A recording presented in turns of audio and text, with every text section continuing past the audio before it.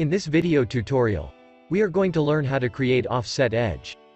Offset edge is used to create the entities, by copying or converting the entities, of geometry that we have selected.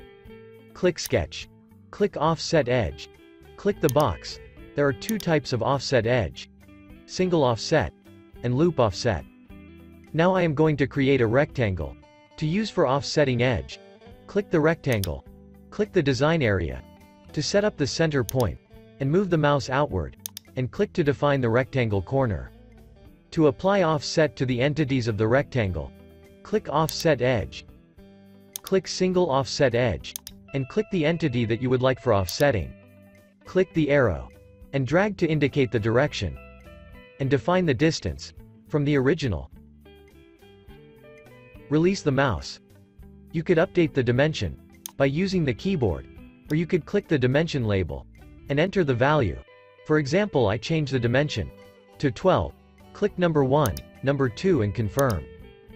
You could click Other Entities of Rectangle. To do offsetting edge, click the arrow, and drag to adjust or define the dimension of distance from the original location. Click the Escape to deactivate the offset edge.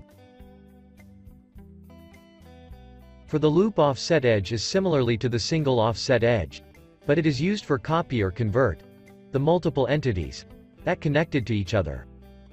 I move the rectangle to the right side of design area by clicking the center point of rectangle. Click the arrow. Drag to the right side. Click Offset Edge. Click the box. Click the loop and click the entity of rectangle. Click the arrow and drag to indicate the direction and dimension from the original location. It is offsetting all the entities are connected. Click the design area to deactivate offset edge.